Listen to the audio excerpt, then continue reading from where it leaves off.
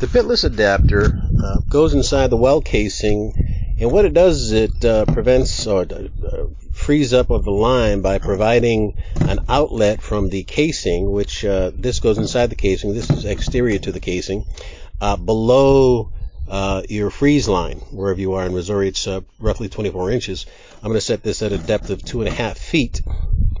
And of course, this will transition into galvanized pipe and whatever configuration you have for your above ground piping. Mine's going to be simply a utility hydrant and a full bore 1.25 inch pipe rather than, your typical yard hydrants that are 3/4 inches. I want to have full flow to prevent any sort of back pressure from the 2 horsepower pump that's going to be at the bottom of this well pipe down here, down to a depth of about 260 feet.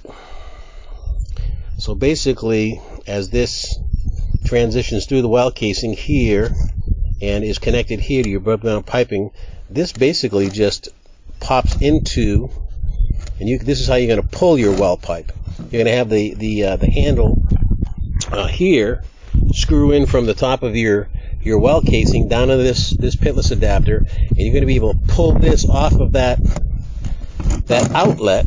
This is a deadhead here. Okay, it doesn't do anything except your pull pipe.